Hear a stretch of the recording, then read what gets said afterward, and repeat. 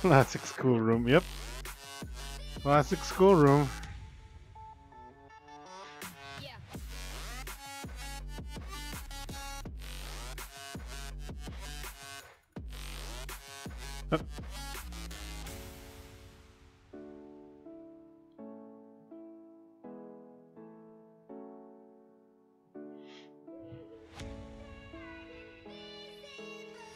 Yeah, there you go. Wow, high-tech BTS. God damn.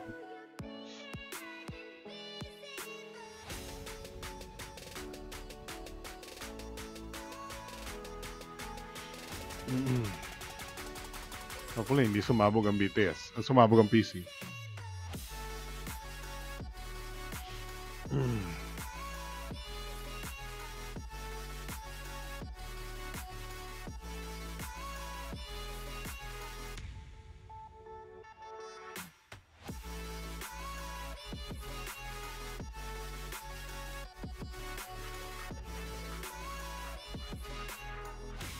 Malakas ba yung music?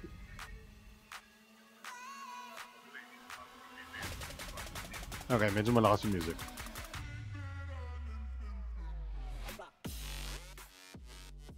There you go. Ah. Well, let's hope this thing works. Let's hope BTS works.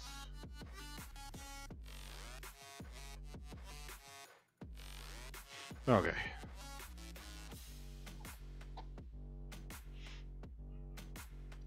Sakto lang. Well, ang tanong ko dito pag nagpalit tayo ng ng layout. So let's try changing layout. Swing. Wow. Okay, so the comments are still working. Hello. Kamot ulo. Oh boy.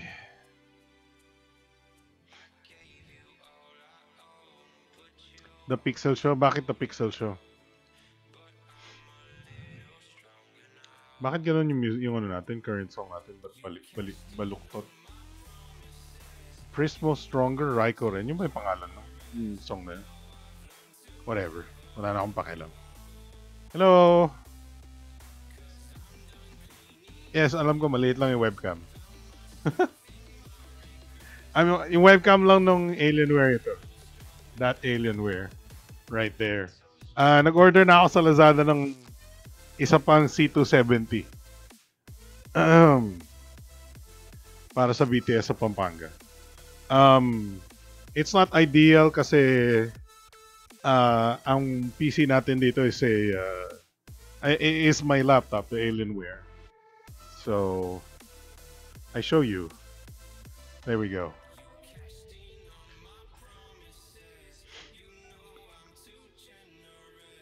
I show you.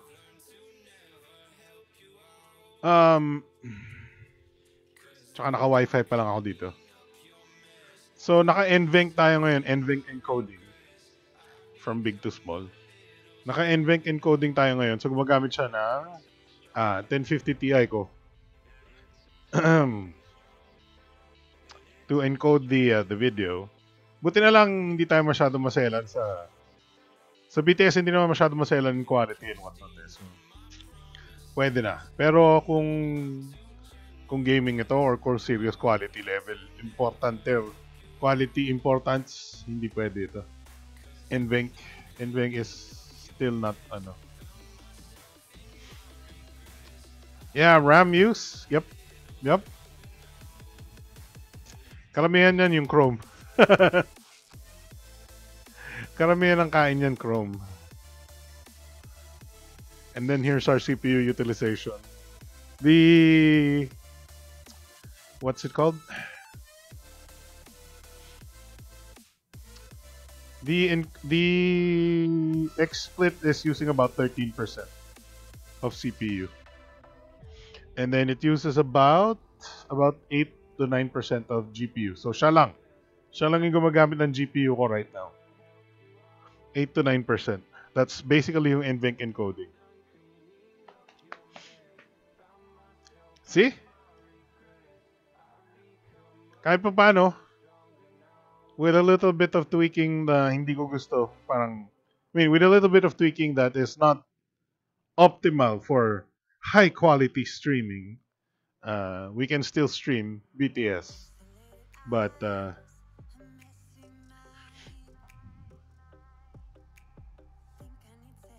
maandar ba? Kala nga. Yung monitor talaga ng stream.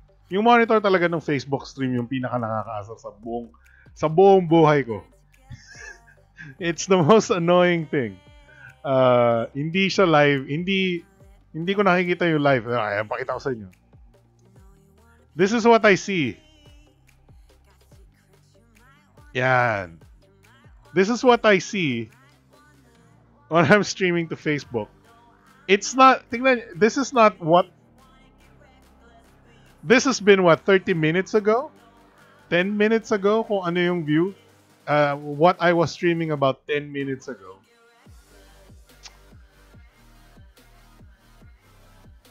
I can't see kung ano yung nasa stream sa Facebook, basically. But I can, and then yung comments is another problem altogether. Nelson Palacol, what's up?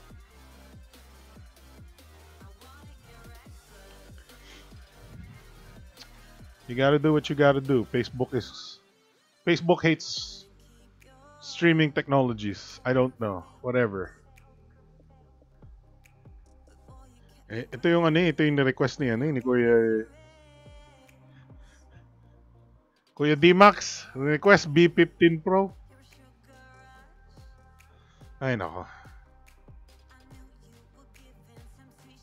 Ha?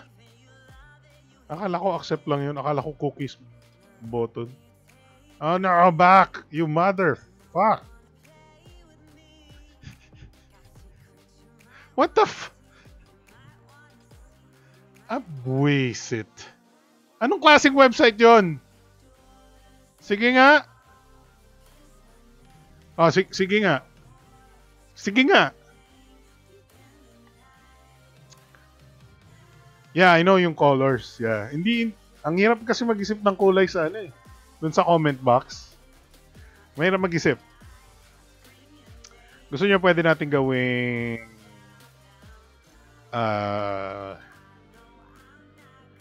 ganda. Light yellow. Pwedeng yellow, Itim? Pwede rin itim, Something dark.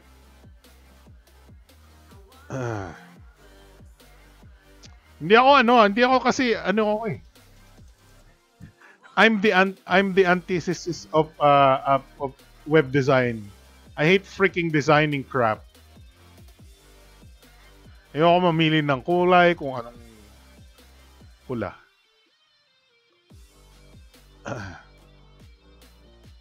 Sa bagay, YouTube pula. I don't know. Blue? Dark blue? Blue na kanina light blue kanina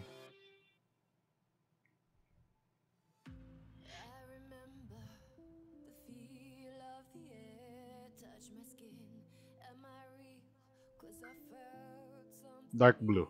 Yan. Pwede na rin siguro dark blue. Ang problema niyan, pag itim naman yung tinitingnan natin, mahirap naman. Wala talagang pagkasa. Kailangan mag-layout na tayo. Ayoko. Busy talaga. Mahirap ang buhay. At least nakakapag-stream na tayo yan sa At least nakakapag-stream na tayo sa sa Pampanga nang hindi lag masyado. I don't know, babaguhin ko na naman to pagdating ko sa Maynila. Kasi syempre babaguhin ko siya. Ngayon naka 30 FPS tayo. Dating ko sa Maynila, gagawin ko siyang 60 FPS. Lilipat ko naman sa sorry. Ibabalik ko naman siya sa X264 encoding.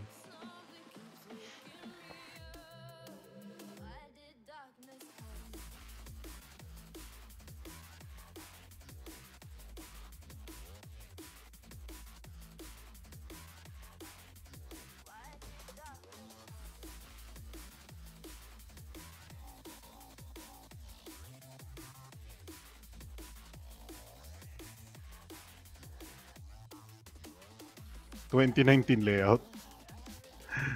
Ewan ko, hindi ako magaling mag-layout. Napakabulo ko mag-layout. Kung sinabi sa akin na yung trabaho ko gumawa ng layout para sa napaka-simpleng website or something, kahit libre pa yun, tatanggalin nila ako sa trabaho. Ano ba yan? Napaka-pangit ng layout. I hate designing. I'm very, I'm a very, hindi naman minimalist eh. I don't have any, yung, tawag nila, right brain, left brain ba yun? Pag right-handed ka, left brain, di ba? And I'm very much a non-creative person, an uncreative person. I like parang wala talaga akong creative as parang yung gusto kong kulay, yung gusto kong whatever. Tamo, ang hirap, dali lang. Alam ko kung paano ayusin yan. Tatanggalin ko yung icons ko. Okay. Fixed. Pero yung yung webcam talaga bibili na ako para meron tayong webcam dito. As you can see, monitor yan. Oh, nabunot na naman yung monitor. Oh boy. Sumabog na ang stream. Explosion! Don't do that again. Okay, gumagana pa rin siya. Ay, nako. Welcome to BTS. Where technical difficulties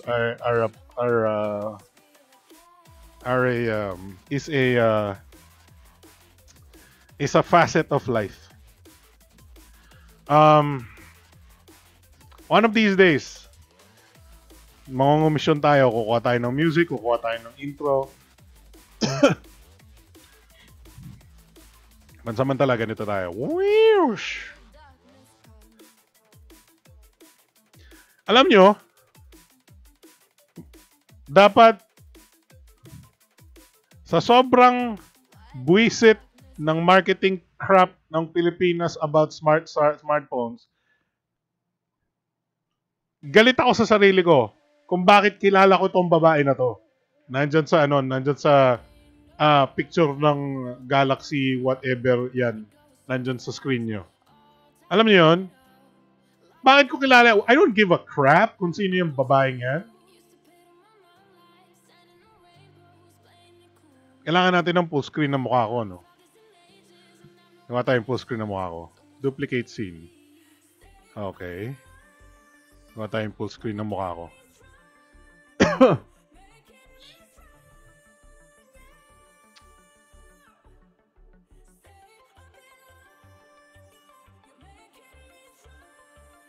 I hate myself for knowing that person's name. Full screen. Hindi siya 16:9. Okay, sige. Ganito na lang.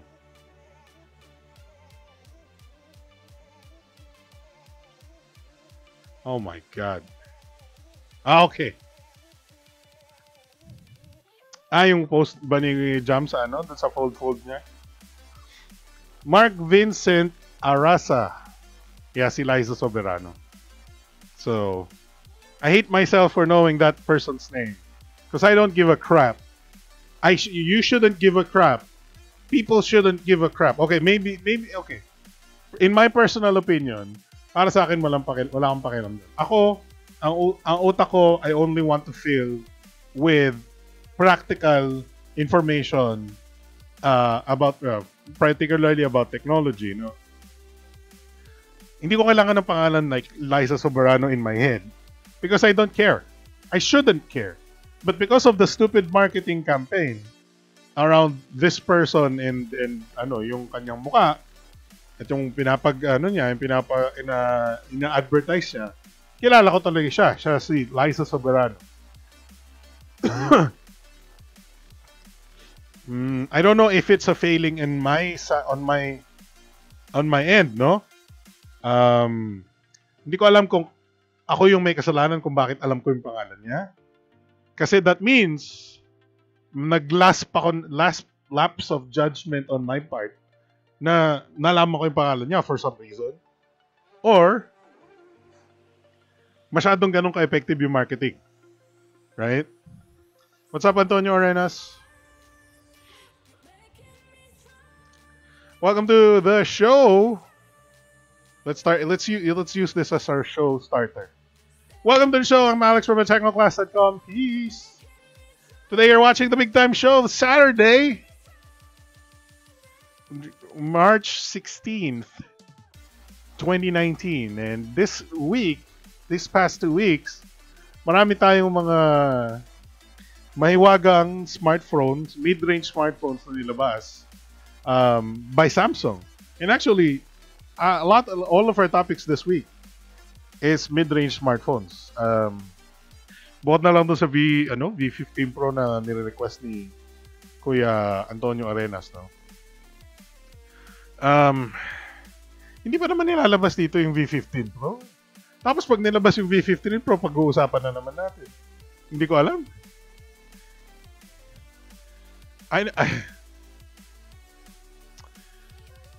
Let's get right. Teka lang, i-reveal ko lang ito. This is BTS full cam. Full cam. Yan. And then ito yung whoosh! Hala! Such high-tech streams, ha? Mark Arasa, what's up? Internals? What do you mean internals? Infernals? In fairness?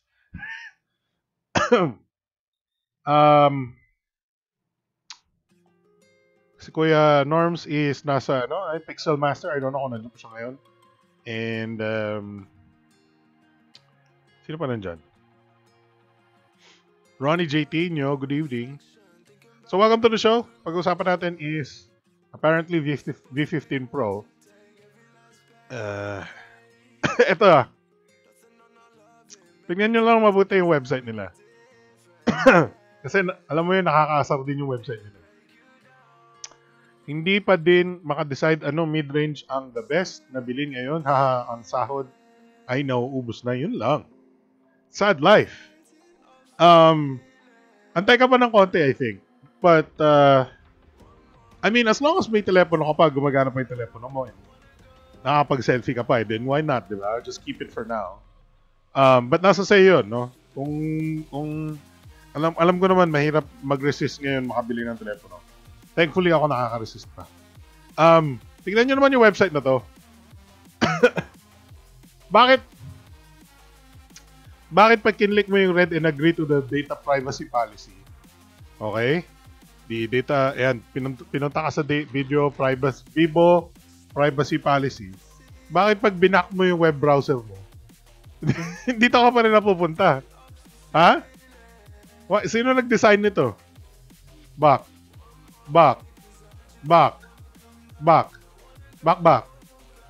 Ano yun? Kakatapos lang kanina may Zentalk Gaming kanina. Yo, Zentalk Gaming. Wow. Player X2. Ano ba meron sa Vivo V15? Hindi pa tapos na yung buhay na yun. Si Kuya D-Max yung nag-request ito. Nasaan si D-Max? Ha? Nanonood ba? Joke time lang eh. Kuya D-Max. Long press back. Shop. Ito, in India na lang. Website ba ni Vivo ito? 32 megapixel pop-up selfie, go pop. Ito. Ito pala, meron siyang video. Vivo India. Wait lang. Grabe yung headphones. B-Boy B15. Nagulat ako, sabi ko, ano ba yan? Bakit nag-umaandar yung speakers ko, yung pala nandun sa headset ko? Galing talaga ng headset ko eh. Wow. Haba ng hair.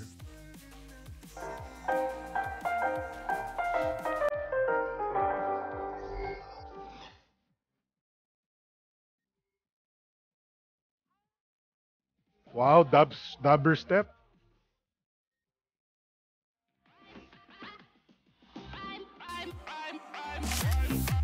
World's first 32-megapixel pop-up selfie camera, Vivo V15 Pro. Man. Okay, naiintindihan ako ng konti kasi naiintindihan ako ng konti para mawala yung notch, no? But damn, dude. Magkano yung dating nito? R28,990. Oh, so Indian rupee 20. Mas mahal to. 32. 22,000 pesos, not bad. Ano ba yung specs?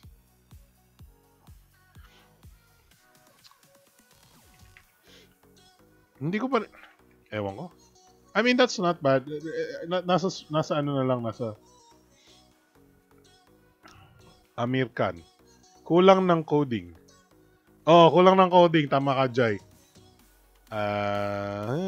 Ito. Specs ni Vivo V15. Let's see. 6.39 inch, 1080p, Full HD+. May 48 megapixel main camera. Wow, high-tech. 8 GB RAM. Totoo ba yan? Snapdragon 6275. Okay. Nabasa ko na to. Fun Touch UI. Kung sa 22,000 pesos, umabot ito sa 8 gigs of RAM, magaling. Pero kung 6 gigs, okay lang. So, ang kanyang selfie camera is 32 megapixel. Wow! High-tech. 48 megapixel yung main camera with isang ultra-wide and then a 5 megapixel depth sensor. 3,700 milliamp hours. Magkano sa tingin nyo ang phone na to? Ano opinion nyo, Alex, sa pop-up camera sa phones? Okay lang. Kung may pera ka, I think medyo interesting yung pop-up camera. Pero para sa akin, hindi ako interesado sa alam nyo naman ako eh. Medyo practical yung gusto ko eh. Gusto ko kahit may bezel, okay lang sa akin. But kung may pera ka, why not? Ako interested ako lagi sa ano yun? Mi Mix 3. Hindi ko lang alam kung 30 mil kasi Mi Mix 3 eh. Wow. Problema pa rin ako.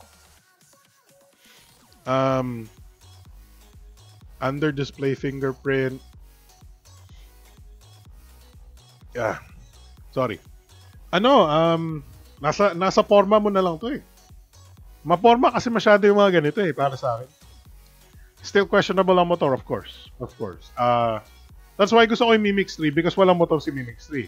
It's a slider. But then again, si slider meron ding possible failure point, di ba? Pag slider. As much as possible, I don't like any moving parts.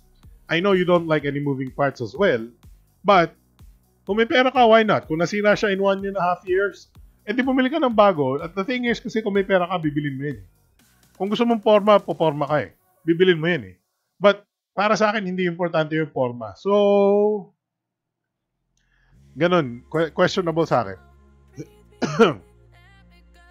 may mga consumers talaga na naghahanap talaga ng forma. And hindi ko lalaitin yung tao. Kung mahilig sila sa forma. Kung mahilig talaga sila sa forma, why not? Diba?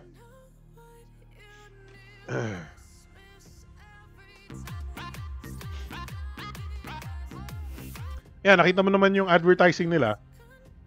Ang advertising nila is maporma siya because pinapansin ka. Papansinin ka ng tao because of the pop-up camera.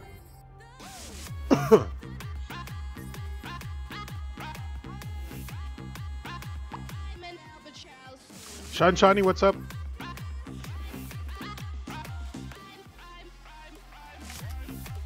World's first 32 megapixel pop-up selfie camera. Grabe naman talaga. Kung 25K ang usapan, Vivo V15 Pro, Oppo Phone F1 8GB, RAM 256GB, kaso gray market yung Poco 256GB variant. I mean,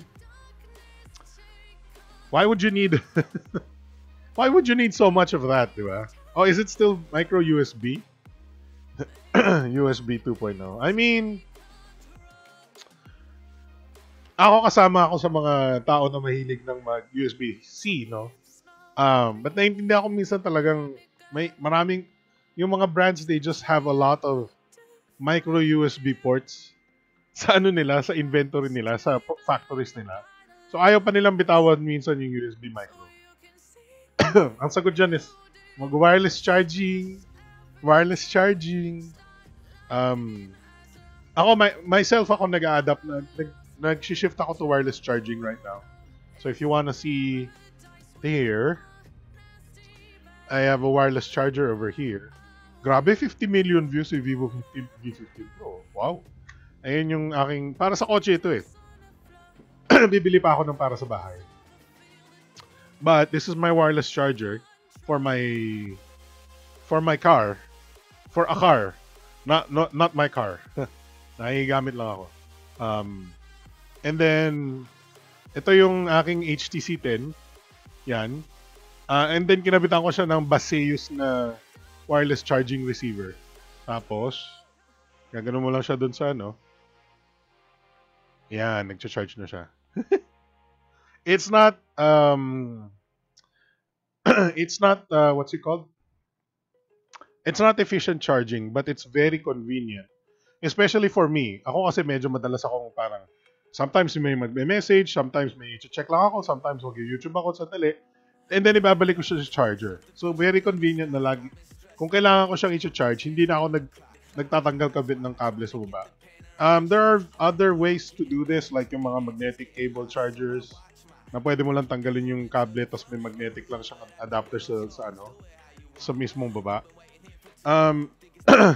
Meron akong magnetic cable dati, na wala ko yung dulo, na kumakabit sa phone. So, nawalan siya ng kwenta kasi wala na akong pagkakabitan yung cable. Which is,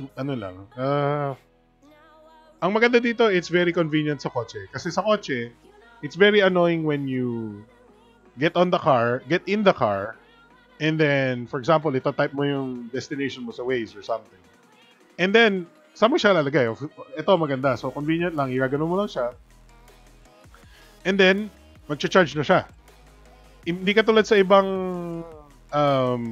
what's it called? Sa ibang phone mount sa kotse, diba?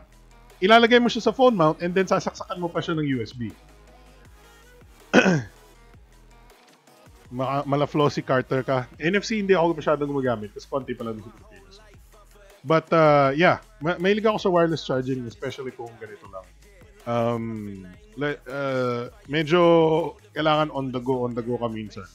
So parang pagdating mo sa parking o pagka-park mo pa lang, bunot lang ng cellphone sa hanger niya. Diretso ka na. Hindi mo na kailangan okay, bubunutin ko sa kable. Yung kable, itatago mo pa yung kable sa kotse. And then, yun, nadali mo na to. So, medyo convenient lang. Hindi siya efficient in terms of charging speed, no? Kasi mabagal ang wireless charging. But it's not bad. It's not bad. It's, I like the convenience, no? Kasi you just put it on something and it charges it. Alam ko magastos sa kuryente yun. Mas magastos na konti. But, just by a little bit. I also bought, actually gusto kong gumawa ng video feature about wireless stuff. This is a wireless charger power bank from the same brand. This is a Baseus. So, yan siya. Pag dinikit ko sa likod ng phone ko, magcha-charge yung phone ko. Yan, there you go. See? So, pag may inaantay ako, for example, pwede kong ilabas lang yung power bank, patong ko sa table, habang kumakain, nagkakape, nagtsatsaa, and then, papatong ko lang siya, magcha-charge siya. So, this I don't think is super convenient kasi medyo ilalabas mo pa rin yung power bank. But it eliminates the need for, pupasok, titignan mo yung bag mo, nasa na yung kable ko, nasa na yung kable ko. Sasaksak mo dito, sasaksak mo dito. And then, minsan, bad trip kasi darating yung inaantay mo, nandyan na. So, babubunutin mo rin yung kable mo. At least dito, hindi mo na kailangan bunutin yung kable. Anyway. That aside, anong pinag-usapan natin? USB-C, no? Ganda gabi mga kuya. This is Samsung Show. Series Adrian, Kuya Demax. So, we were talking about the Vivo V15 Pro and we don't know kung magkano yung kakarating yung price.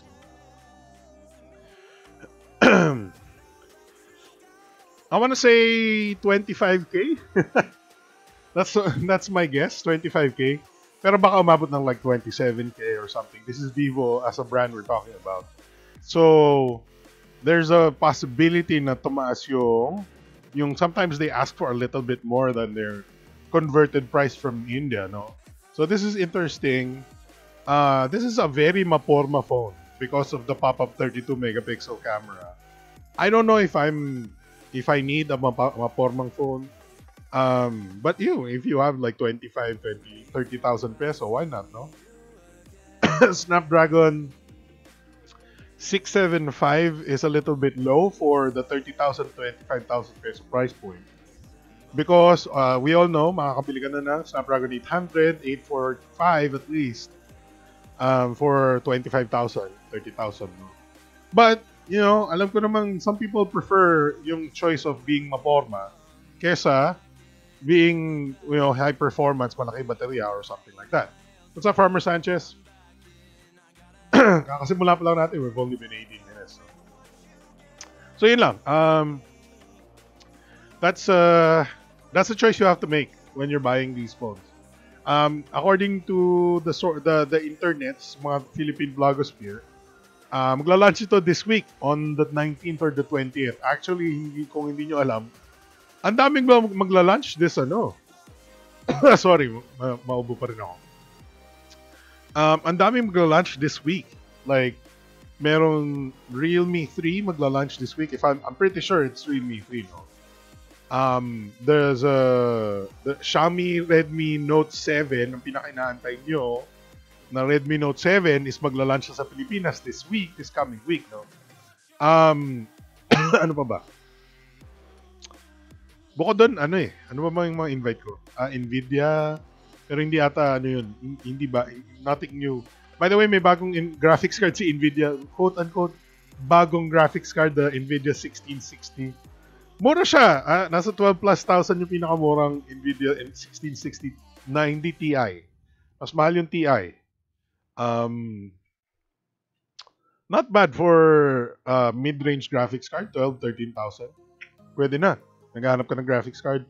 Marami siyang tinatapakan na graphics card sa price na yon sa 12,000.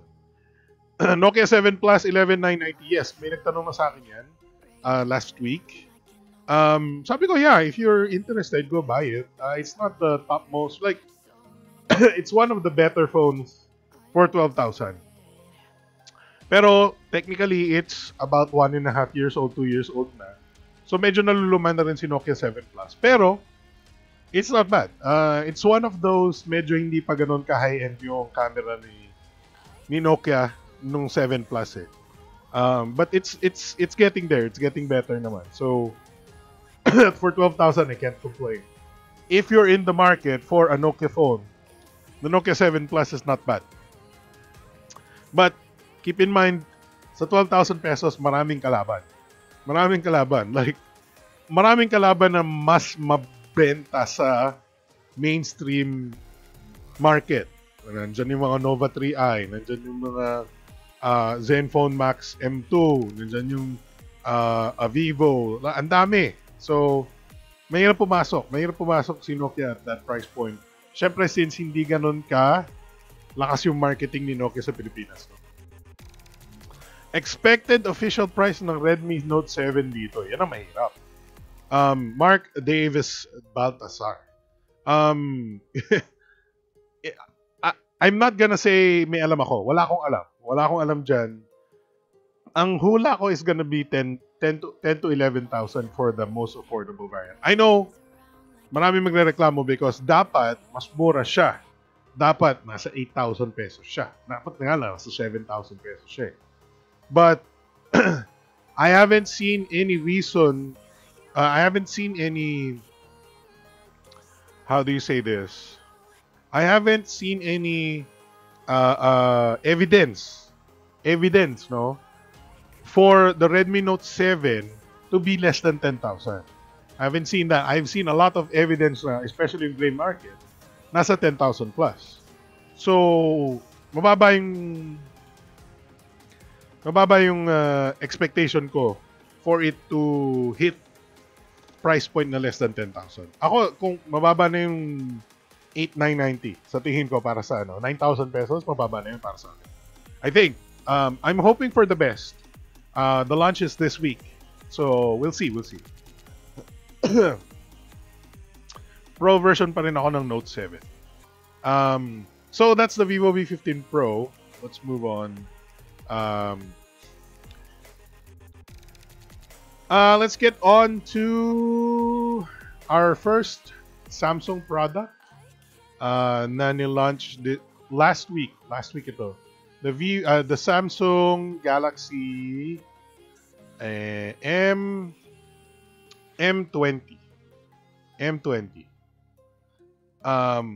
Dali lang. Maraming back. Nasaan yun? M20. Wala ba dito yun? Oh my God. M20. Minsan wala sa mobile price. Wala. Okay, dito na naman tayo. Okay, Yugatech. Now this is what... Maliit ba masyado webcam ko? Parang nalilitan tuloy ako.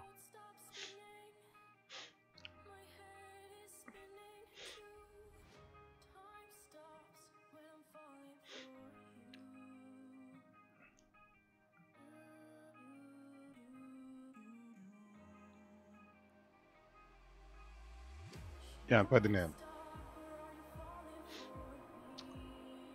Wow, I think this is the first time I saw that transition animation. High-tech tayo, high-tech. Na ano ka, no? Na impressions ka sa ating transition animation. Ano lang yan, built-in sa XSplit. Pero in-implement ko lang siya, nilagay ko lang siya pag nagpapalit tayo ng scene. Matrabaho yung, actually marami tayong, there's a lot of work that I've put into just getting this stream to work on this laptop. But anyway, so the Samsung Galaxy M20 launched about a week and a half ago, and this is their surprisingly 10,000 peso competitor ni Samsung. Very, very, very rare for Samsung to launch a phone that is not is actually competitive for the price point. So this is Galaxy M20. I don't know. I don't understand the naming scheme, no. M20, A30, A50. I have no understand. Kasi okay, if you remember last year, it was the A7, it was the A5, and then I believe they phased out the low-end A3s, no. But now it's the M20, the A30, and the A50. Baka nilagyan lang ng zero. I don't understand. But if I'm not mistaken, this is like the second notched phone ni Samsung at the mid-range. It's powered by Exynos 7904, and ito kasi, you know Samsung is relatively serious about the price point, about the competition when they're launching a full HD plus display at the 10,000, 11,000 peso price point. Yan siya. This one. Because, knowing Samsung, they would launch their tandaan nyo yung A7, A5, A7, 2018 ba yun? 2017? It was 720p. But this is Full HD+. Exynos 7904, kailangan natin medyo kalikutin. Tingnan natin. But it is a 1.8 GHz octa-core. Mali G71. Hindi ko na binabantayan kung ano yung Mali na yun. 3 gigs RAM, 32 gigs of storage. So our cameras here is hindi masyadong impressive. This is like saan mo mako-compare tong 13 plus 8? 13 megapixel plus 5 megapixel wide, Okay, so it has a regular camera na 13, 5 megapixel wide. So this is like what? Zenfone Max? Mga ganon, yung cameras. Kasi 8 megapixel front with the wide angle. 13 megapixel regular. Dual SIM. May headphone jack, fingerprint scanner, face unlock. And then so it's not Android 9 yet. 5,000. So as you can see, 5,000 milliamp hour battery. And it's 10,990. So 11,000 pesos. That's actually quite competitive, no? Gabby Marquez says, I'm still rocking the Zenfone 4 Max. There you go. Meron siyang, and this is not online only from here. So, hindi ako naka-attend kasi nasa Pampanga ako nito. Actually, both of the Samsung mid-range launches, hindi ako naka-attend, nasa Pampanga ako. I've been helping with the family business, unfortunately. Or family matters na lang. Family matters na lang. There you go. And I've been needed here. So, hindi ako masyado nakaka-attend ng events. Hopefully, this week with the Redmi Note 7 and the Realme 3 launch, I will be there, hopefully. Barring any crazy things that I need to do. Hopefully, I'll be there. Problema ko lang, medyo sinisipon pa rin ako. Let's see. Ang pinaka-question mark na lang dito is the Exynos 7904. Benchmark. Tech Centurion. What the heck of a name is that? Tech Centurion. What? Ano to? Centurion Mark. Antutu score. Okay. Antutu score is 108712. Yeah. Mababa.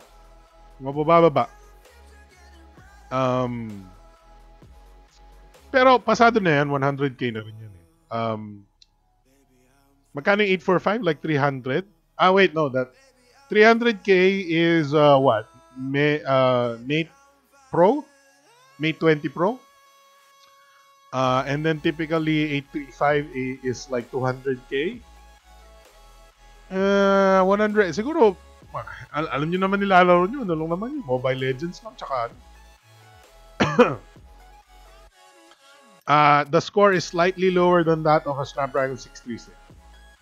So mid-range nga. Not bad though, pero mid-range. Parang cartoons. Oh nga eh, Tech Centurion. Pucha. Medyo medieval si Kuya, Tech Centurion.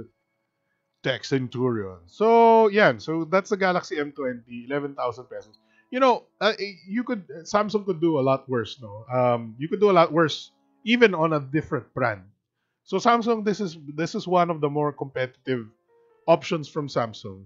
And it does have the notch screen, the dewdrop notch. It is HD+. Tingnan natin kung ano siya, AMOLED. Galaxy M20.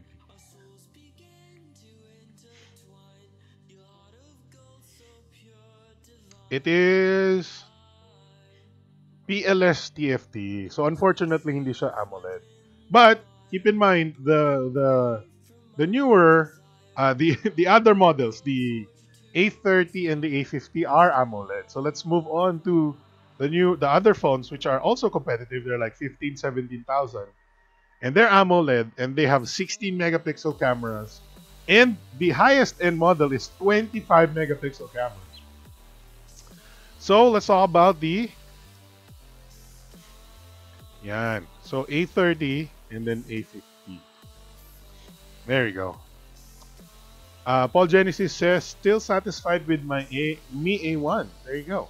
Kahit Snapdragon 625. Yeah, so, like I said before, nung sumampa tayo sa Snapdragon 625, I keep saying to people that 625 is ano ba, a great platform and a great like minimum kasi malaki tinalon eh from Snapdragon 615 for example.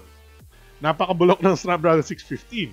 But pagsampa natin sa 625, ang galing niya for gaming, ang ganda na ng heat management niya, mababa lang yung heat niya. And the battery life is excellent, no? I don't think, if you think about it, no, the jump ng battery life ng 625 was huge from 615. But the jump natin from like, kahit 636 gamitin mo, kahit any of the modern Snapdragons, hindi pa rin malayo yung talon from a 625. So parang, umabot na tayo sa battery life na ganito kataas. Yung inaangat lang ng mga higher end models, mga konti na lang, mga konting bubwit na lang na talon na ganun. So, honestly, the 625 will still perform very, very well for you, even in 2019. Ayan, tama. 3 years na si Snapdragon 625. Yes, it will still do you really, really well. No? So, this is the Samsung Galaxy A30. If I'm not mistaken, this is 14,000 pesos. No? 14,000 pesos, 13,990. And it has a Super AMOLED display, 6.4 inch. Medyo malaki yun. 6.4 inch is relatively large. Kasi generally yung mga phones that have the notch or the dewdrop nasa 6.2, 6. 6.4 is relatively large. I know may mga mas malalaki pa dyan, but 6.4 is still decently large, no? And then, so, tingnan nga natin yung press release na. Tech specs. So, we have a infinity display. Hindi na importante yung infinity ngayon. 3D glass stick. Ano ba yan? So the camera, 16 megapixel front, 16 megapixel rear. And we have a 5 megapixel depth sensor ata to. 4,000 milliamp hour battery. This is 14,000 pesos. Fingerprint, fast charging, Samsung Pay, Bixby Home, Bixby Reminder, whatever. Actually, nandito lang ako because may video ba tayo? Wala. Images lang. So, very bland yung website nila for this for this phone. It has a fingerprint scanner sa likod, the dual camera sa likod. As you can see, it's a nice looking phone. It's not a bad looking phone. Super AMOLED display for 14,000 pesos. 1080p Super AMOLED. With a 16 megapixel front and then 16 main, no? Carlo Azores, what's up? Medyo malakas si Snapdragon 625 into the NT19. Yes, indeed. So, wala ba tayong website nito? Wala ba tayong YouTube nito? A30. Para makita nyo naman in action. Samsung A30. C4E, wala ko lang bago.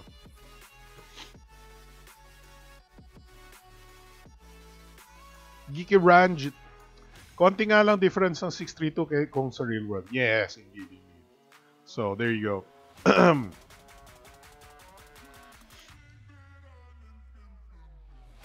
Tingnan natin yung kanilang hindi yung press. A30. No? Dito niya yung Samsung website? Yung mahirap dito eh. Eon, Samsung India. Doon tayo sa Samsung India. Ready Action, the coolest new action phones.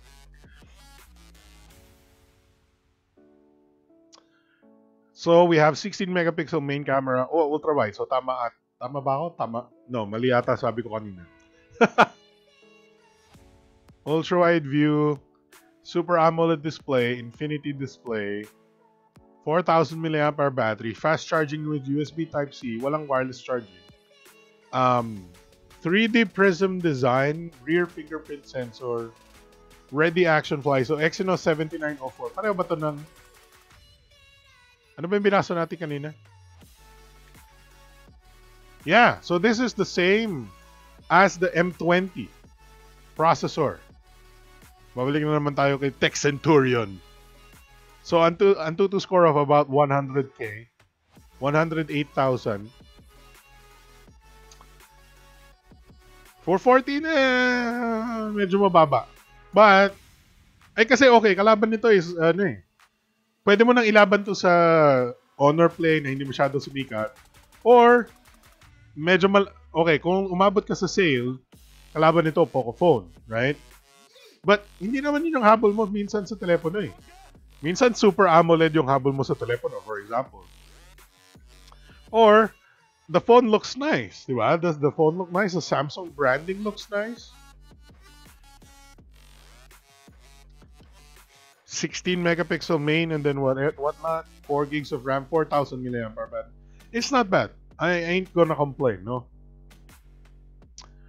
This is surprising from a brand that was Samsung that used to be very, very hard. Used to price their phones incredibly expensive, ano? Tandaan nyo, even last year, no? With their A7 2018, which had yung triple camera sa likod, which is main camera, depth sensor, and wide angle. That was 18,000 pesos, 17,990, no? And if I'm not mistaken, nasa 720p yata yung display. I might be wrong. It was not the best phone for 18,000 at the time. Pero pagbibigyan natin because of its Samsung branding. But this is a good phone regardless kung Samsung siya o hindi. It's a bonus that it's a Samsung, no? So that's props to Samsung for getting something 14,000 for this, no? I do commend them. I know maraming kalaban pa rin ito. I know you can get a Mi 8 Lite or something, no? And then I'm sure lalaban dyan, you know, Redmi Note 7 and whatnot. But this is Samsung being competitive in the mid-range. Finally. So let's check out the A50 at the same time. So the A50 is just a bigger, leaner, meaner version. This is 18,000 pesos if I'm not mistaken. 17,990. 6 gig plus 128. So the A30 was 4 gig 64. Not bad. And then this is 6 gig 128. I don't know kung tama to, but generally tama naman yung source. Okay. Galaxy A50. Triple camera. So meron na siyang ultra wide. Bukod sa... Wait, what?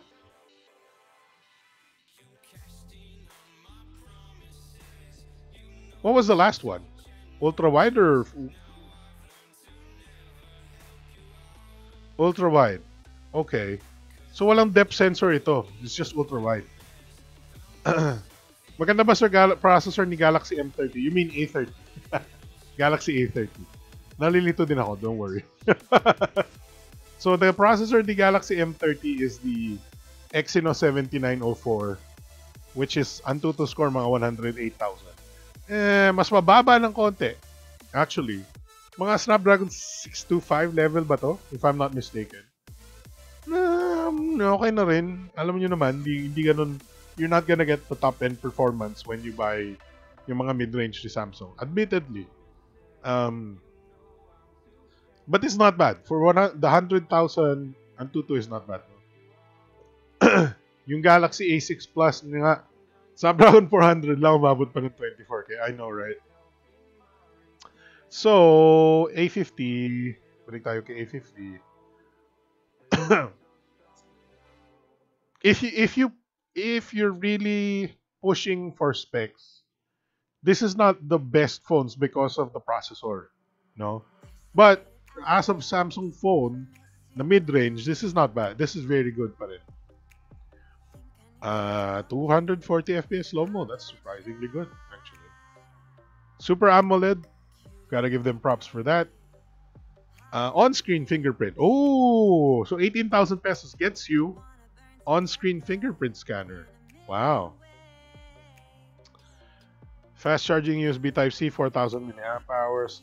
So this is higher end Exynos na. This, if for the 18,000 peso price point, you get a Exynos 9610. Yun natin ha. Exynos 9610 benchmark. Let's see. Benchmark reveals. Antutu? Antutu.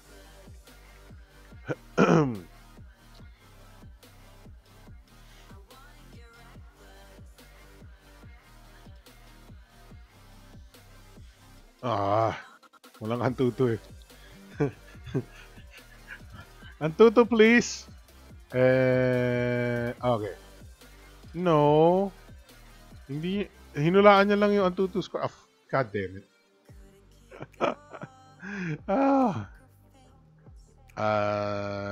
Antutu. Okay. Okay. According to this, hopefully may Antutu score siya.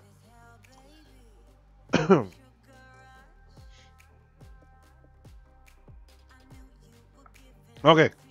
Exynos 9610 is 146,000. Not bad. As you can see, Snapdragon 660 is 134,000. And Helio P70 is 145,000. Now, that's very interesting. Because, yung Helio P70 is gonna be,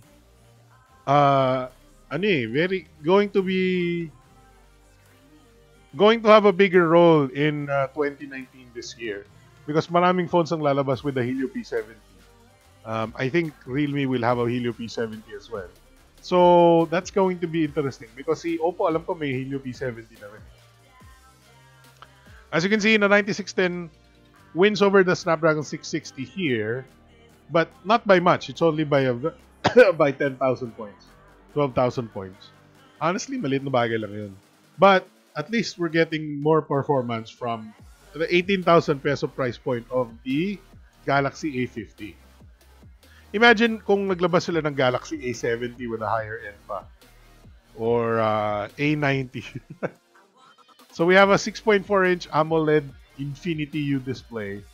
And the cameras are 25 megapixel rear plus 8 megapixel wide plus 5 megapixel depth. And then front camera is 25 megapixels. Nandun na tayo sa mga... Nasa ano na tayo sa Oppo F4, F7, F9, whatever. 4,000 milliamp hours, USB Type-C, fast charging. And then according to apparently Yugatech, it's 6 gig plus 128 for 18,000. Pre-order period from March 16 to 29, so that's today. Wala na akong pakialam sa mga freebies na to. Usually hindi ako not interested. But according to this, Samsung battery pack, JBL Go speaker, mini tripod,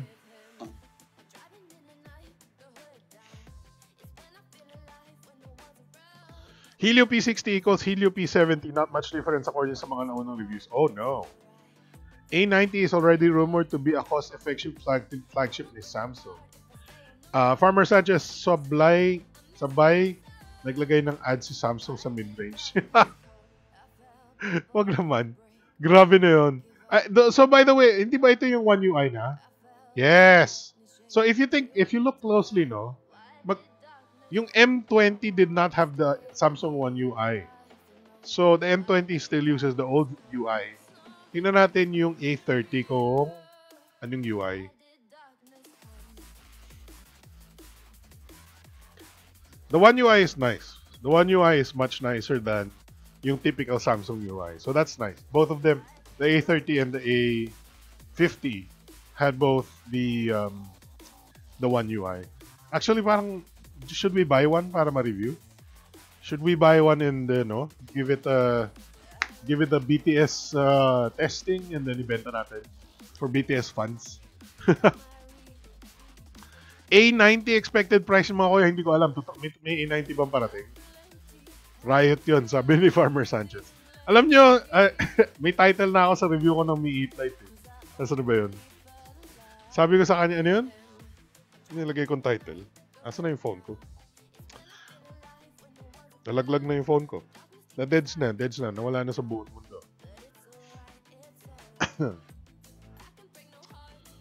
The title of my review is going to be... kailangan ko na i-script, pero malapit.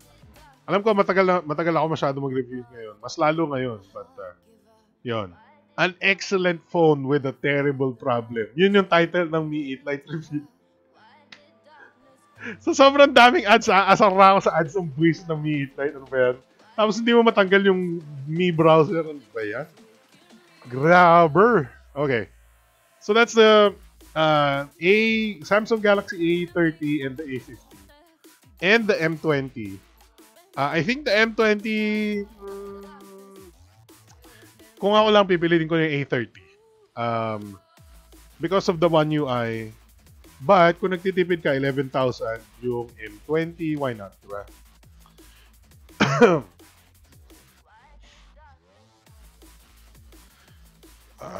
Wala na tayo masyadong topic. Tapos na tayo. Meizu Note 9.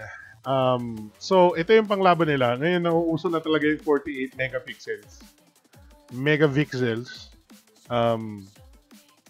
Hindi ko alam eh. Ano ba to? Okay, admittedly, ano bang gusto ko sabihin? Now that nauuso yung 48 megapixels and then yung Redmi Note 7 na yan, unfortunately, nauna kasi yung mga Chiron reviewers eh. Mi 8 Lite is love, battery lang talaga reklamo ko, nasanay ako sa 4,000 mAh. Yeah, so hindi ganun kalaki yung battery ni Mi 8 Lite. Sadly. But it is a nice phone. It is a nice phone. The build and design is really, really nice. Alam ko sinabi ko na yun noon pa. Noon pa. Tatapusin ko na talaga yung review. Piyan nyo lang ako ng oras. Napaka-rare kung nasa Maynila ngayon. Kailangan mag-set up na ako ng studio dito sa Pampanga. Or dapat mag-set na ako ng kasi sa Maynila may nakaset na yung lights ko and everything eh. Dito sa Pampanga siguro mag-shoot ako sa nature. Mag-shoot ako sa labas. Ewan ko, hindi ko alam kung anong gagawin ko pa. Kung kailangan magsusubukan gumawa ng mga reviews dito sa Pampanga. I don't know. We'll see. So, our last two topics natin is, hindi ko alam kung Meizu is attempting a 48 megapixel camera of their own. The Meizu Note 9. The thing is, hindi ko alam kung darating sa Pilipinas ito because what? Kamusta ba si Meizu sa Pilipinas? Di ba ano sila? They're in trouble. Di ba yung nagdala nito is medyo nahihirapan na?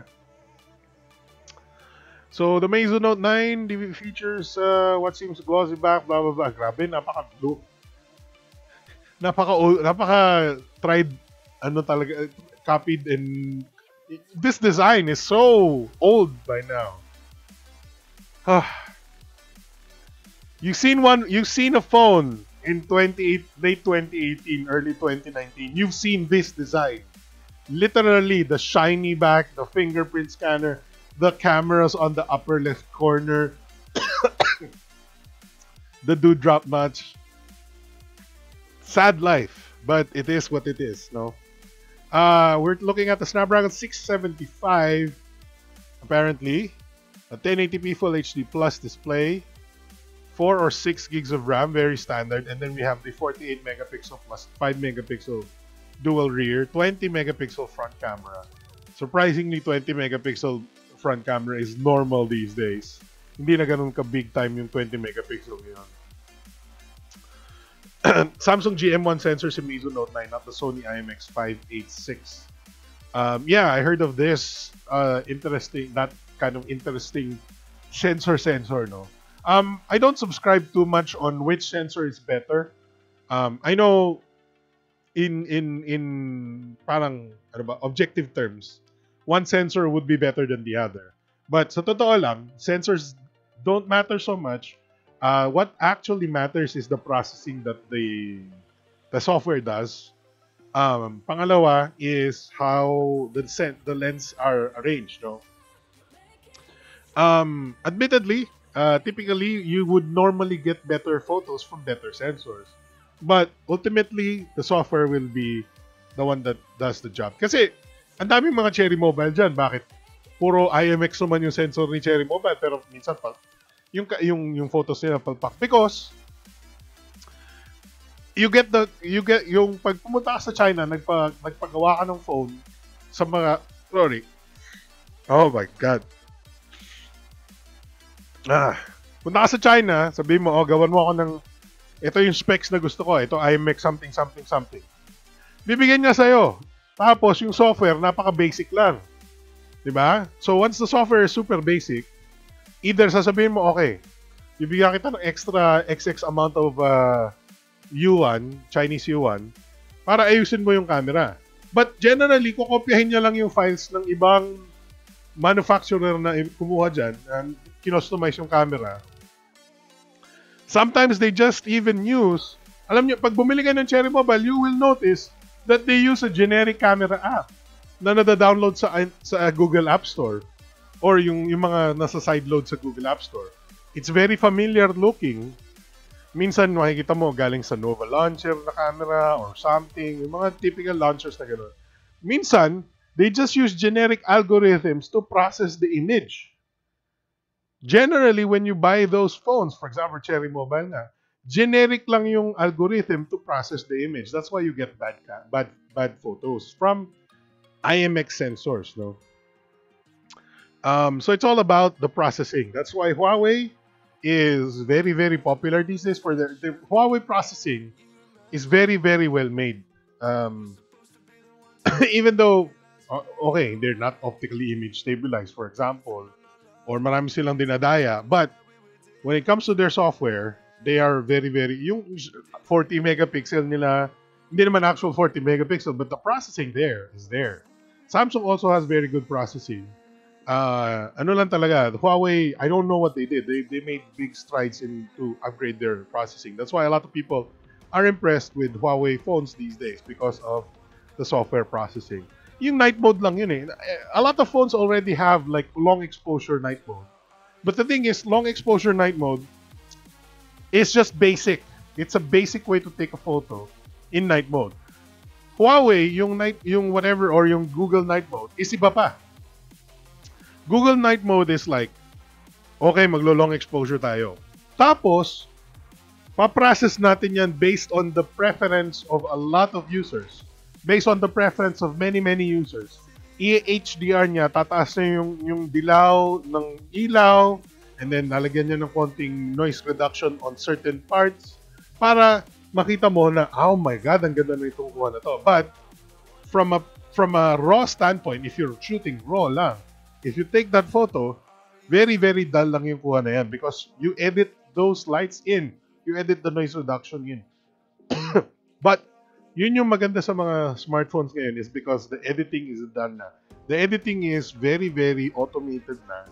That generally, if you're a professional photographer, yung edits na ginagawa mo on your professionally done DSLR photos, whatnot, is automatic na ginagawa ng phone.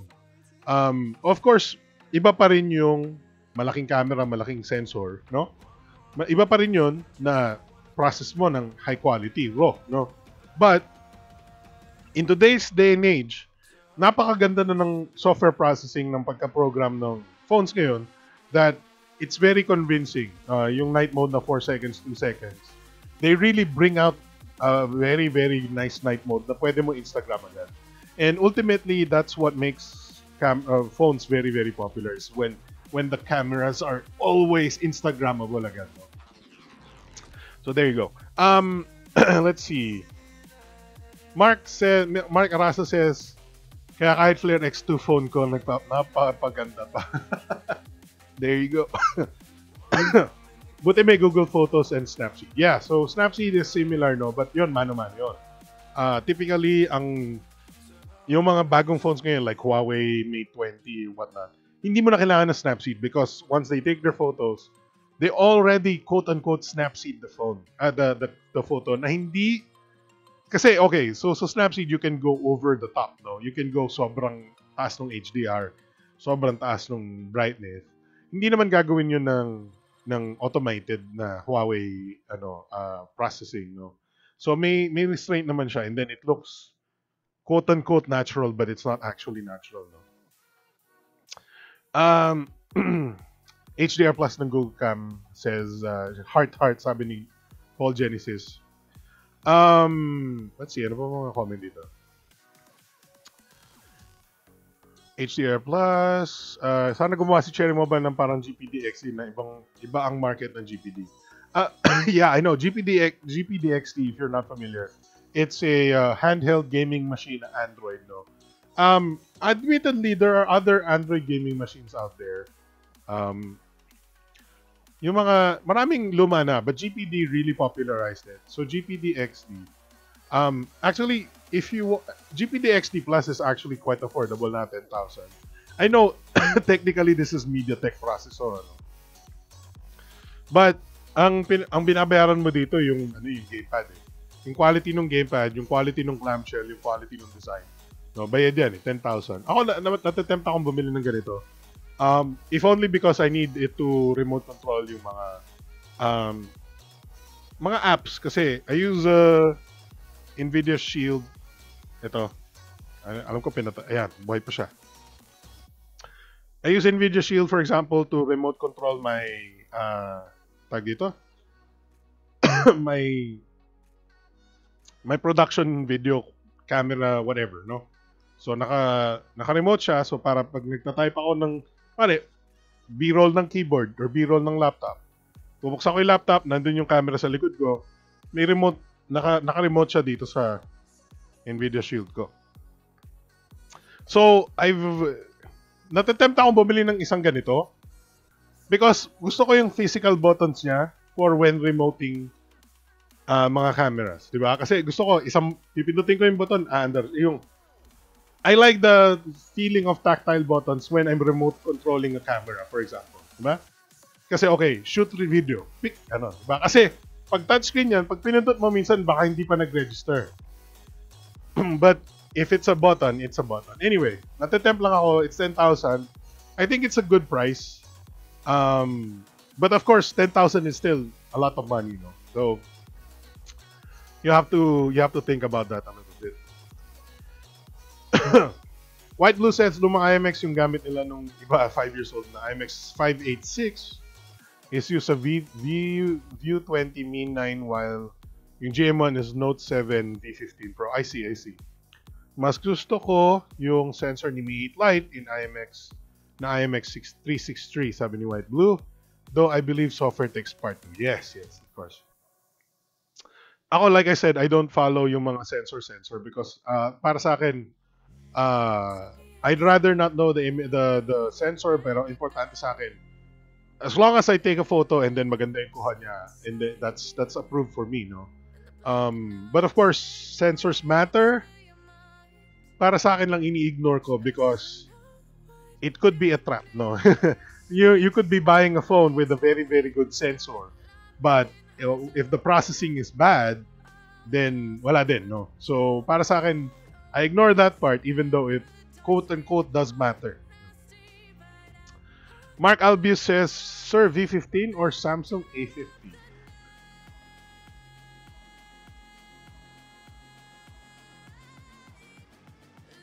Depende kung gusto mo ng forma or not. Mas mura yung A50. V15 is yung Pro, I think. I don't know kung may V15 na regular. Meron nga ba?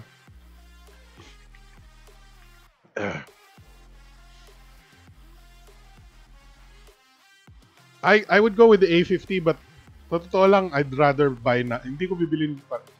Personally baka hindi ako bumili ng kahit alin doon. I mean nandiyan yung Pocophone eh. Pocophone F1 nasa 16,000-17,000 na lang ngayon eh. So it's a tough call, no? If you just want a selfie phone, siguro A50, mas mura A50 ang babagsak eh, no? Plus it's a Samsung, plus you get the AMOLED display, plus the One UI. It's pretty good for me. The V15 maporma, sobrang maporma. So honestly nasa personal preference talaga yan. Kasi baka mas gusto mo yung walang notch, di ba? Mark Arasa says, may home credit ang Vivo at Oppo. Yun na. Napaka-importante ngayon ng home credit. Hindi ko alam na ganun ka-importante. I know marami sa Pilipino interesadong mag-install din, no? Pero nagulat ako na hindi ko imagine ganun karami. No? Hindi ko ma-imagine na parang mas marami pa ang bumibili ng phones ngayon on home credit instead of outright na instant cash, no? Naintindihan ko, mababa talaga ang earnings natin sa Pilipinas talaga, no? Hindi talaga tayo mayamang bansa. Nagugulat lang talaga ako na may mga tao talaga na ayaw antayin maipon yung pera. Hindi nila kayang maantay na maipon yung pera for 4, 5, 6 months para umabot ng 15 mil yung pera nila. Napaka-importante sa kanila na makabili na ng telepono ngayong buwan na to. Ngayong araw na ito, na i-home credit talaga nila. Mataas yung interest ng home credit eh. Ano talaga? Tawag dito? Kapit sa patalim talaga yung mga tao ngayon eh. Utang yan eh. Pero alam, maraming Pilipino takot kumuha ng credit card kasi mababaon daw sila sa utang. Pero sa home credit, wala silang problema. Utang din yun eh. Utang din yung home credit eh. Mataas yung interest ng home credit, by the way. Super dami po talaga. Yun na. I mean, nagulat talaga ako na ganun karaming interested sa ganun kataas na interest na, tapos yung bibilin mo lang naman na phone is 13,000, 15,000, Nakakagulat. Both sensor and software is needed talaga for the photos. Indeed. Anyway, so that's the Meizu Note 9. According to this, ang converted prices is nasa 11,000 yung pinakamababa. Not bad. For a Snapdragon 675, that's not bad. Ang tanong dyan kung darating sa Pilipinas kasi medyo hindi na malaki yung presence ni Meizu sa Pilipinas. Mark Arasa says, ang di nila naiisip baka may bago lumabas pa na mas maganda. Exactly, no? So, there's a lot of, ito yung sasabihin ko sa'yo, in this industry, there's not a lot of people that will advise against buying new products, new phones, no? Mapa Vivo yan, mapa Oppo, mapa Xiaomi, mapa whatever. Mapapansin mo, halos every month may bago silang phone. Why do they release so many phones every month and the specs are not even that important, no? Kasi they want, and hindi nila sasabihin sa'yo na, huwag ka muna mag-upgrade. Kung naka-Oppo F9 ka, hindi mo kailangan mag-upgrade to Oppo F11. Kung naka-Oppo F7 ka, hindi mo kailangan tingnan nyo naman yung Oppo F5, Oppo F7, Oppo F9. Pare-parehong phones lang yan, halos. Pero gusto nila mag-upgrade ka, kahit ilang buwan pa lang, mag-upgrade ka na. There's not a lot of... kahit yung mga vlogs dyan, maraming mga, oh my God, I want to buy this now. I can't wait. Parang, can't wait for the new Samsung Galaxy Note 9, Note 10. Even though naka-Note 9 sila or Note 8.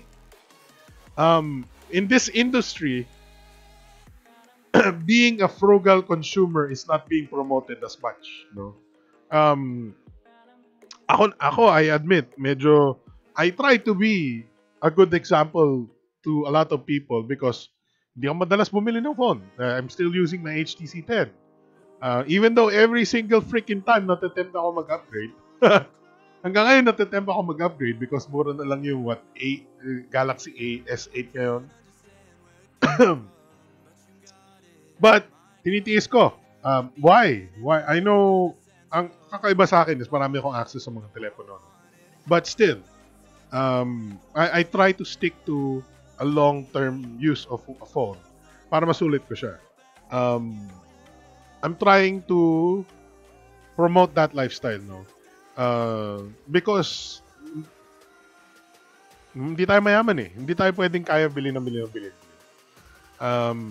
And I try to review phones to give you hindi yung sobrang but gotta buy this now. Ang review ko ng phone is, should you buy to upgrade your old one?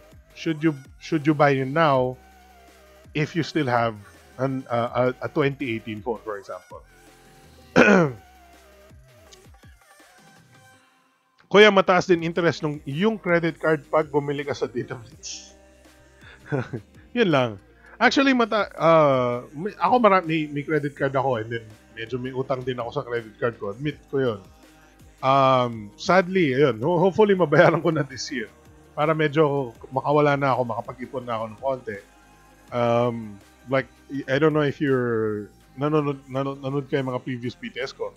I'm planning on buying a car maybe this year or maybe 2020. Basta I need some parang hindi ko dadalhin sa Maynila kasi napaka-traffic sa Maynila. Baliwala. Hindi magagamit doon. Gusto ko lang ng weekend car for yun na nga kasi kailangan ko umuwi sa Pampanga this year. Anyway, so yun, one of the reasons why I'm not buying new phones, no? Because I'm trying to save for other things. White Blue says Oppo F9 equals Oppo F7s. Yeah, the notch has changed. Ganun talaga eh. And speaking of Oppo, yan, meron na naman tayo, Oppo F11. Yan, bago na naman, no? MP Simon, what's up? So, Oppo F11 Pro, the company also unveiled its sibling, the F11. Apparently, may F11 Pro, hindi ko man natandaan. F11 Pro has a water drop notch, 16 megapixel front camera. Bumaba yung megapixel ah. Hindi ba 20 megapixel si Oppo F9? Double gradient color. It comes with Helio P70. And yung sinasabi ko sa inyo, may P70 na si Oppo. 4 gigs of RAM, 128 gigs of storage. 48 plus 5 megapixel. Ayan yung 48 megapixel na mahiwaga, no? 16 front camera and a slightly increased 4,000 mAh battery. This is basically on Oppo F9, hindi ba? Hindi ba Oppo F9 lang ito na in-upgrade? So, MediaTek P70, hindi siya Snapdragon. 6.53, so I guess lumaki yung display. Full HD plus water drop notch display, 4 gigs of RAM. Face unlock, fingerprint scanner na rin mounted, so hindi siya screen mounted fingerprint, no? Mark Arasa says, kaya the best ang review ni Sir Alex. Nako, thank you. Kaya lang hindi pa ako nagre-review recently. Practical lang at talagang nakatulong sa consumers. Hopefully nga. I'm hoping na magkaroon tayo ng, well, yeah. Pag nagka-oras ako this year, more reviews, hopefully. Ay, nako. Napaka-hirap ng aking, family, Unless magsa-set up talaga ako sa Pampanga ng reviews talaga. I could do that, maybe. But, hey, Kuya Jaman Cheta, what's up? Balita ko TNT ka na. Sasabog ka na. Hindi, nasa Pilipinas na po si Kuya Jam. If I'm not mistaken. Alright, so, yan, Oppo F11, may bago na naman. According to this, it's gonna be priced at around 15,000. Hindi pa announced yung local availability and whatnot. Interestingly, Oppo has not had any events recently. I know nagpalit sila ng public relations group, but hindi naman mahirap because kilala naman ako ng PR. Sabi nila, they, launch whatever kung meron man. I don't know. Honestly, it's a little stale, Oppo F11. I know the 48 megapixel camera is the new thing now, so I didn't know how to speak in Tagalog na. Wow! Hindi na daw marunong mag-Tagalog si Kuya Jam. Thunder Black, Aurora Green. Damn it. Android 9 Pie, Color OS. Nothing's...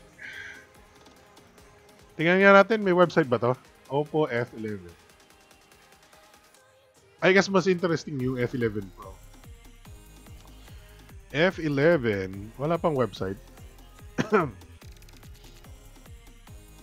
Wala. Oppo F11 Pro lang yung importante sa for most peoples.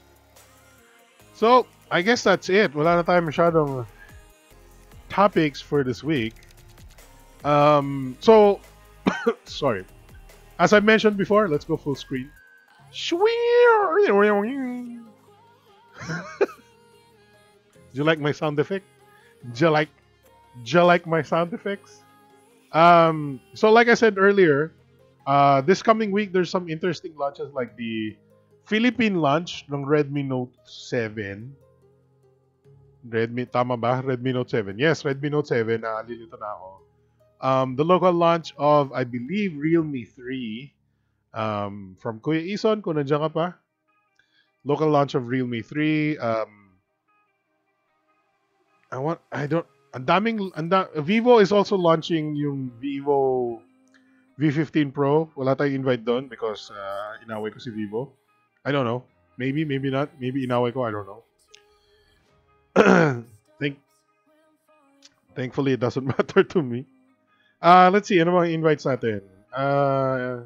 We have one for Xiaomi, Realme. Wait, ano ba?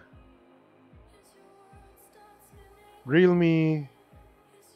That might be it. Baka maluwag yung screen. Nvidia, may Nvidia pa ako pero hindi related yun.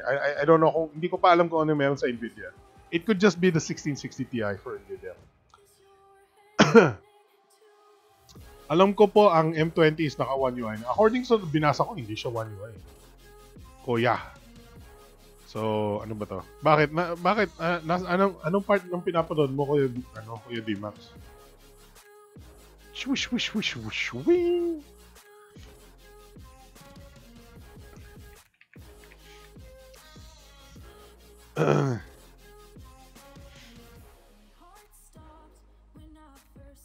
Sabi sa Samsung India,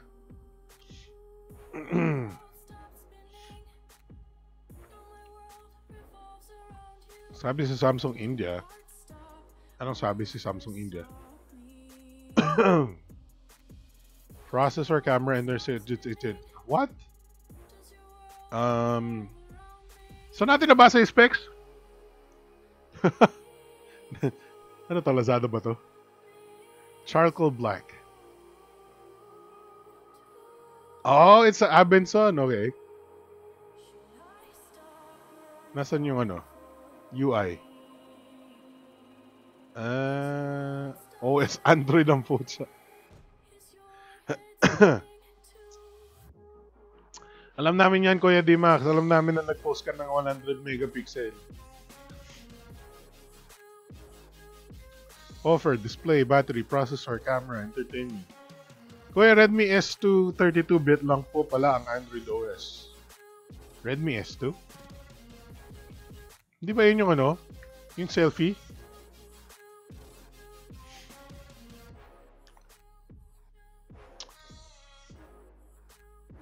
Paano mo alam na 32-bit?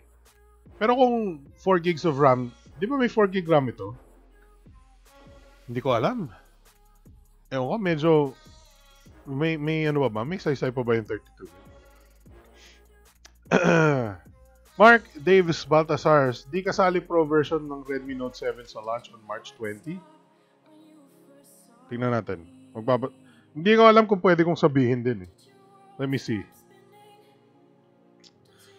48 megapixel. Alam ba yung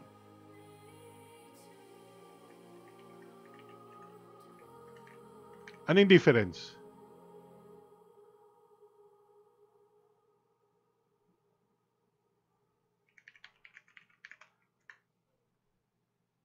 Ano yung difference? Let's see. 6.3 inch, 1080p plus, 660, 675. Okay. And then, parehong 48.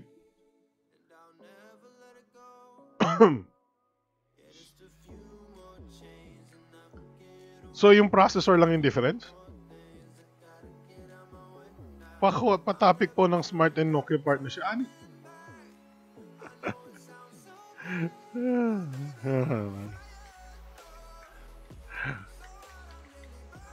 Nako. Okay. And apparently ito, kay Kuya D-Max. Topic ni Kuya D-Max.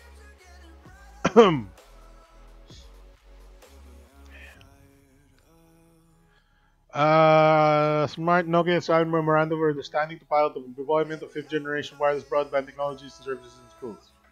In schools. In schools. Wala tayong kinalaman dito.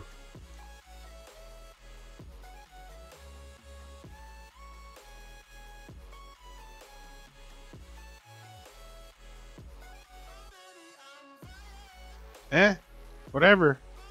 This is a fluff article. Okay, so yung mga ganitong article, okay, ganito na lang. This is pampabango ng brand. Pampabango ng Smart because you will associate them with 5G. Pampabango din ng Nokia because, okay, admittedly si Nokia may saysayan sa 5G, no? But the thing is, kahit walang Nokia, kahit walang Smart, Smart and Nokia would both be at the forefront of 5G, or at least trying to be at the forefront of 5G. This is just blowing smoke, no? But admit the main news that you need to take away from this is, okay, Smart and Nokia are working together and doing some projects that may turn into something in the future. You gotta remember this. It's not a guaranteed thing to happen for this to turn into something in the future. Bukod doon, this is more of just nagaganito-ganito lang si Smart. May 5G kami. That's what Smart is doing, right? With this, no? Because sino nag-report about this? This is not technically newsworthy for a lot of reasons because we know that they're trying to experiment with 5G, no? Napakaliit lang ng reason why this is not newsworthy because at least you would put it into your into your association. Ma-associate mo si Nokia and Smart as doing something in 5G, no? But does that mean Nokia is at the forefront of 5G? Everybody is at the forefront of 5G. Is Smart better than Globe at 5G? No, that does not imply here. But that's what Nokia and Smart are implying. Yes, number one kami. This is what this press release is for. A lot of this is like highfalutin numbers and stuff. And then, pag tinanong mo ibang brand, lahat naman kami ganyan. Lahat naman kami merong this development latest in 5G armed with both fixed and wireless. Lahat kami may fixed wired and wireless. Diba? So, this is chest beating, no? But okay. Is it going to turn into real Nokia products in the future? Probably not a phone. Probably not. Wala pa naman. May 5G phone na ba si Nokia? Wala. May 5G networks na ba tayo? Wala. This is gonna take at least 5 years before we see any reasonable 5G penetration in the Philippines and 5G phones in the Philippines, no? So,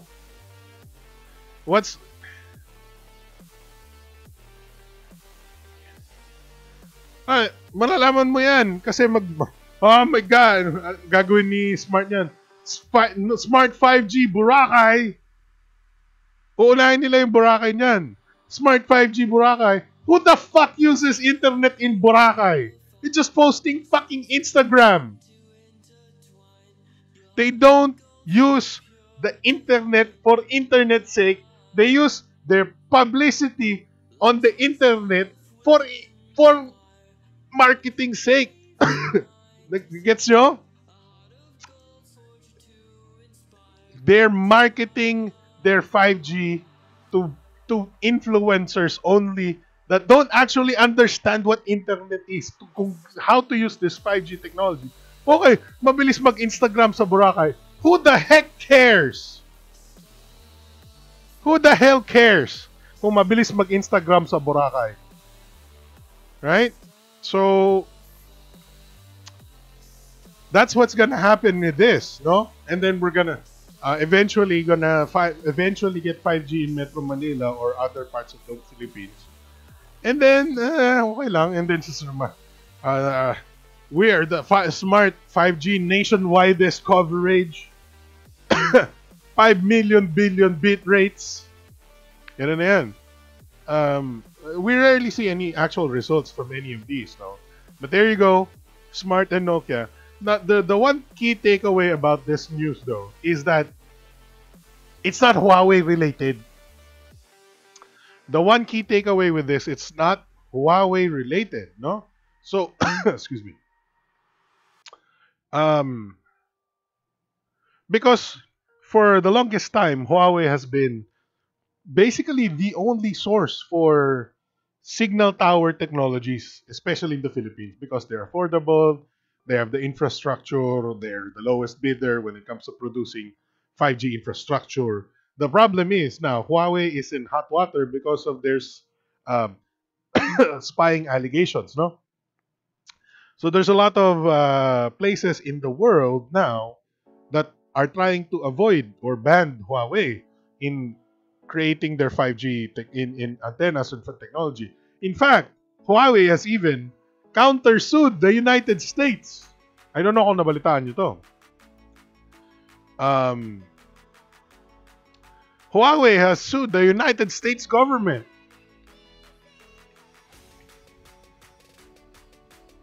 The whole government.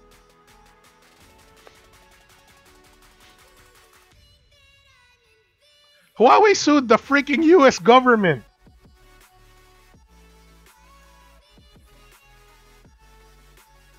The US has restricted the use of Huawei products over national security concerns. Ito yung sabi ni Huawei. The US Congress has repeatedly failed to produce any evidence to support these restrictions on Huawei products. We are compelled to take this legal action as a proper and last resort. They're suing the actual government of the United States. This is not just, appeal. This is not a... Literal, kinasuhan nila ng kaso. Okay, kinasuhan ng kaso. Yung gobyerno ng US for banning the Huawei 5G and whatnot. This is a huge deal. Okay, so technically this is not related to 5G. But because of the 5G things that were happening back in Mobile World Congress a couple weeks ago, this was their action because maraming countries that have been saying not to use the 5G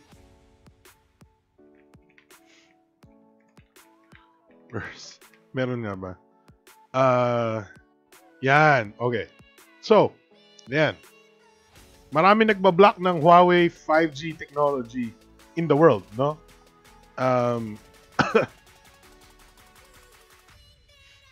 Ayan, o.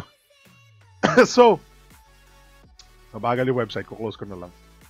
Anyway, the point is, yun lang ang key takeaway dito, that Nokia is working on 5G with Smart instead of Huawei, which is the normal choice. Because lahat tayo, we're using Huawei. The entire Philippines is excuse me. The entire Philippines is covered by Huawei signal towers from 3G and 4G. Lahat yan Huawei. The entire globe network is all Huawei. Smart is pretty much 90%. I think may ZTE dyan, which is also a Chinese brand. We're all covered. Everything is not. Lahat ng mga sexy text mo, alam na ng somebody in China because all of our signal towers are either ZTE or Huawei. Think about that. We are all spied upon, allegedly, by all these signal towers, and we can't escape because sang cellphone kagag. Yung router ko, hindi, ano ba yung router ko dito? I have several routers that are Huawei na LTE, for example. Yung ito, yan. Yung portable LTE router ko, this is also a Huawei. Wala tayong takas. Everything is Huawei here. Huawei. Huawei. Baligtad, pero Huawei yan. So if we were to be spied upon, we're gonna be sitting ducks here in the Philippines. We're gonna get spied upon. Because ganun talaga. We're all using Huawei. If your phone is Samsung, yung pinakamitan mong signal tower, Huawei pa rin. So, wala tayong choice. No? China #1, sabi ni Christian Montes. Okay. Sony IMX 586 na si Pro. Okay, I see. Thank you, White Blue. Patrick Iborra, nako 5G, baka sa Makati lang meron converge nga. Wala pa rin sa area namin sa Santa Cruz. Manila District, 5G pa kaya. Danilo Manyaga, Galaxy M30 sir, what do you think to upgrade from M20? Ano yung M30? Meron?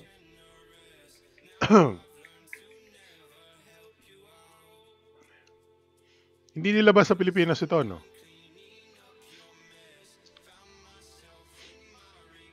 What's the processor? 7904? Ano yung difference from the M20?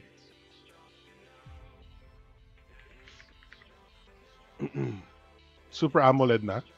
Hindi. Let's see. It is Super AMOLED. 7904 display, processor, 13 plus 5 plus 5. Okay, so may ultra-wide camera yung M30. Ang problema, hindi siya nilabas sa Pilipinas, so how can you buy this? Kailangan i-import mo, no? I don't think that might be a good idea. Patrick Iborra says, suntok sa buwan yung lugar namin. Akala nila wala pera yung lugar namin, pero pambayad sa fiber nila. Yun nga eh. I think these days kailangan talaga. We're getting into the era of everybody has the money to and willing to pay for fiber. Ano na lang talaga. I think it's just expansion is kind of an annoyance. Expansion is annoying, no?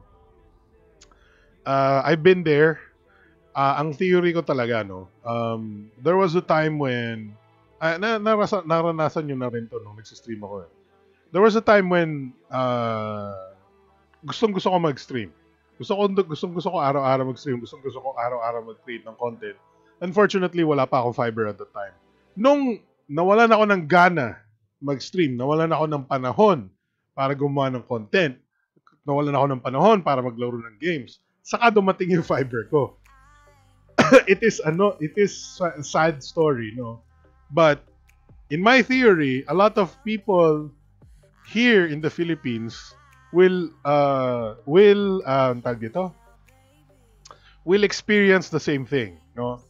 By the time na baka may anak ka na, baka may trabaho ka na, baka nag-graduate ka na, saka ka pa magkakaroon ng fiber. So, it's sad. It's gonna happen eventually. You're gonna get fiber eventually, but ang problema is you might not be the same person. You might not have the same circumstances as before na gusto mo magka-fiber.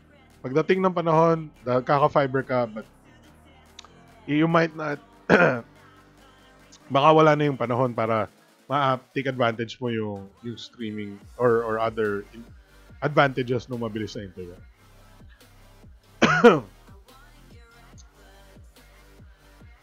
Cherry pa din, sabi ni Kuya Jam. Mark Arasa says, Idol Jam, you want my Flare X2?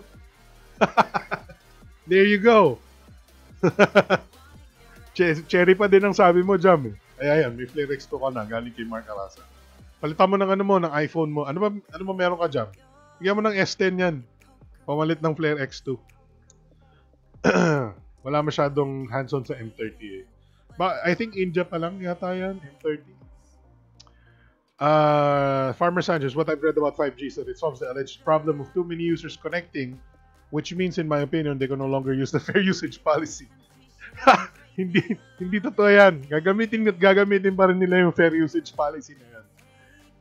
Kasi, okay, the thing is, it's not about the amount of people connecting. Yung bandwidth nila, yung internet speed nila, ultimately yung problem, imbis na yung amount of people connecting sa signal tower. I'm sure of it. Huwag nyo na lang asahan. Ako, hindi na ako maasa sa data ng phone ngayon. Gaya sa Dahil sa sobrang fair use policy. Okay, unless you use my old school technique na gumagana pa rin, is using what I call the ano to? The per use, time based, no? So it's ang time based is, as I've said before, 5 pesos per 15 minutes of use. Hindi yung wag kang mag-bucket. Wag kang gumamit ng unlimited, quote unquote unlimited. Wag kang gumamit ng plan, wag kang gumamit ng bucket. Gumamit ka ng prepaid SIM, and then wag mo siyang bilan ng Go Surf. No, wag mo siyang bilan ng sa Smart Giga Surf yan. Pero wala na kasing wala nang time-based charging ang internet is smart, no? On the prepaid side. There are some old SIMs, for example, my old SIM, this is the Smart Freedom SIM, no? This still has time-based usage. So I can still use the internet here, and kung wala akong bucket plan, I would still get charged 5 pesos for 15 minutes of unlimited, literally unlimited speed ng internet. Kasi binabayaran ko per 5 minutes, per 15 minutes. Sa Globe, pwede yan. You can use time-based charging even on prepaid SIM. Yun yung ginagawa ko dito dati sa Pampanga nung wala pa akong Converge dito. Yes, may Converge kami dito. Malapit kami sa Clark. So that's what I used to do. I used to have LTE. Sometimes I use it here, no? Pocket Wi-Fi. Yes, this is a Globe Pocket Wi-Fi. Not sponsored. And then I use time-based, no? 5 pesos for 15 minutes. If you think about it, that's 20 pesos per hour of extremely fast unlimited internet, or about 100 pesos for 5 hours of extremely fast unlimited internet. I know that's a lot of money technically, no? Pero if you really needed unlimited fast internet with no fair use policy, no, that's what you have to do. You have to pay, no? It's the sad reality of where we are right now in the Philippines. So hopefully we're hopefully improving. But if you think about it, dati si Globe lang may fair use policy, si Smart wala. Dati as much as you want, you can use the internet ng Smart, no? But now may fair use na rin si Smart. So naghihigpit sila. So either we live ano ba to? We ride it out, no? We ride out the part na admittedly gumaganda ang internet sa Pilipinas, quote unquote gumaganda, because our fiber services are spreading, no? So all we have to do is wait a little bit longer for internet to become more widespread, easier to access, easier to get, fiber to get, easier to get, and then hindi na tayo masyadong stingy sa data, no? And then hopefully eventually medyo magbukas yung minimums, yung fair use minimums ni Globe and Smart, because hindi na competitive when it comes to, later on. But right now, andyan pa rin yung fair use because medyo hirap pa rin tayo sa internet. And there's still a lot of people that abuse the system, no? Actually, I don't call it abuse, because if you tell me I have unlimited data, I should have unlimited data. But mahirap lang talaga, sobrang konti lang talaga ng data sa Pilipinas, especially on phones. Pero fiber, just get fiber. Unfortunately, yun na nga. Kung nasa labas ako ng bahay, napakabagal ng internet ko. Hindi ako pwede mag-stream, hindi ako pwede yung manonood ka lang ng YouTube, nagbabuffer pa eh. That's why, sadly, the side effect of having fast internet at home is that sobrang taong bahay lang ako, because I have to upload my YouTube, I have to download, I watch a lot of YouTube videos, I have to edit videos, and then research. So medyo taong bahay ako, because I prefer to be at home, because the internet is fast at home. I can't do it on mobile data. I can't do work at mobile data. Sobrang hirap. Anyway. Sorry. Medyo pa rin yung phlegm ko. Dapat may improve mo na yung 4G sa Smart. Mabagal talaga, lalo na pag nasa loob ka ng building. Wala tayong magagawa dyan. Pag nasa loob ka ng building, there's not a lot of things you can do, no?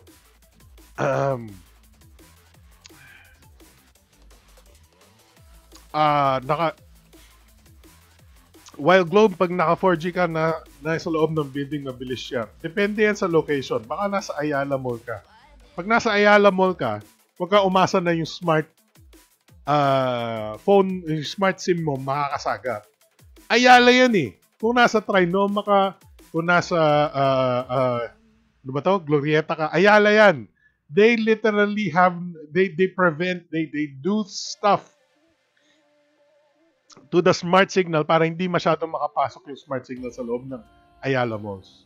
So pag nasa Ayala Mall ka, don't expect smart SIM, don't expect smart data to work inside.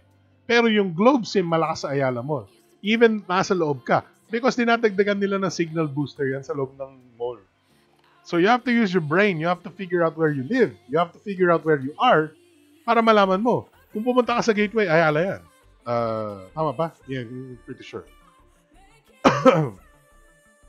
Christian says, China number 1. Patrick Ibarra says, ang lalakas mag-block ng ilang website yung internet natin ang bagal. I know, right? Pero magandang, admittedly, maganda yung Converge. Sa Manila, naka-PLDT fiber ako. Ano rin ako, impressed din ako sa PLDT fiber. But, I think for, in terms of spreading the amount of people kung gaano kalakas, I think Converge is in the right path, no? PLDT fiber, I think, is a much harder to get pa rin these days. So, alright. According to Mark Arasa, buong Laguna, fiber ready na. There you go. Congrats sa mga taga Laguna. Alright guys, that should do it for our show today. Almost 2 hours. That's it for our show. Alam ko pangit ang ating bosses today, but hopefully you've enjoyed it. That's it for me. Alex from TechnoClass.com. Thanks for watching. That's been a big time show for March 16th, 2019. Thank you very much for watching. And hopefully you enjoyed our show from Angeles, Pampanga.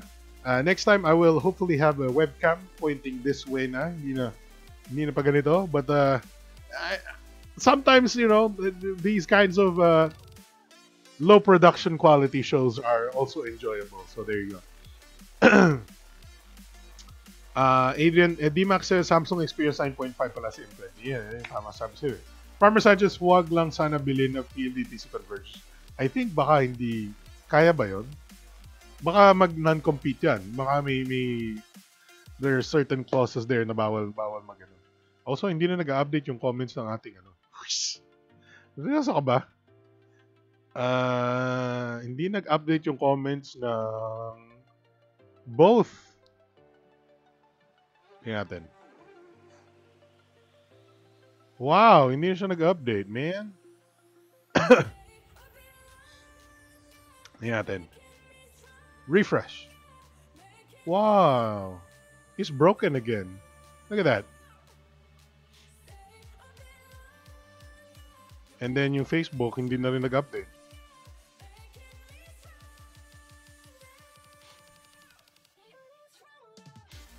Oh well.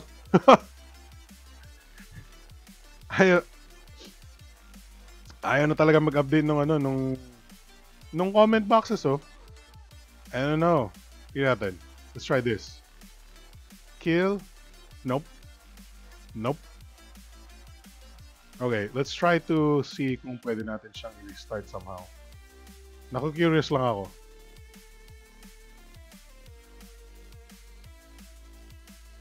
Oh no, wow. I think nag-crash yung mahiwagang...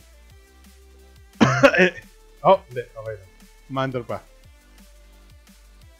XSplit? Are you working?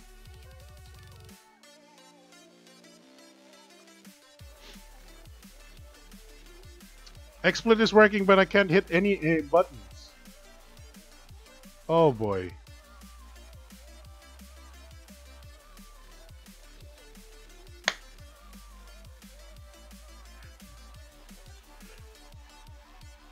What the hell? Okay, anyway. I-end ko na yung stream sa Facebook and then I will try to... Papatayin ko na lang to. Nag-crash yung XSplit sa ano. I can't click on anything. It still works, but I can't click on anything. Wow. Legit, bro. Legit, bro.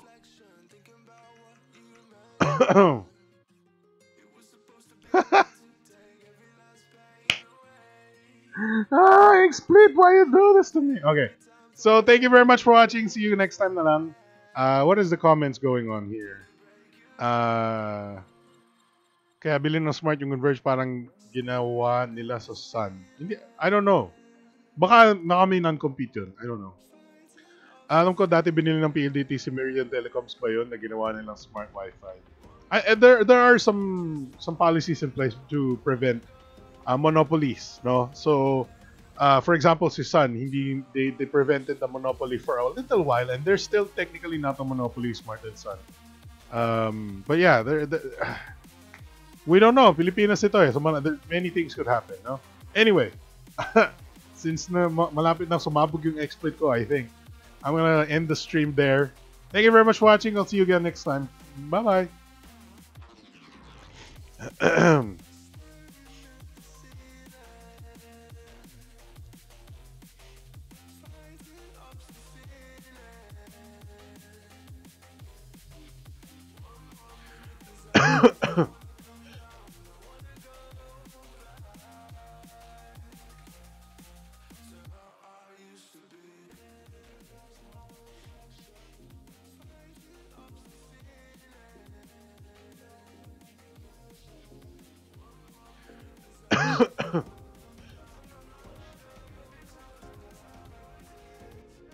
Alright, tingnan natin pa paano natin. Yeah, I think i-control alt delete ko na lang to si si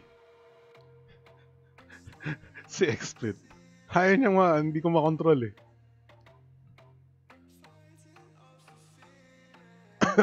Alright.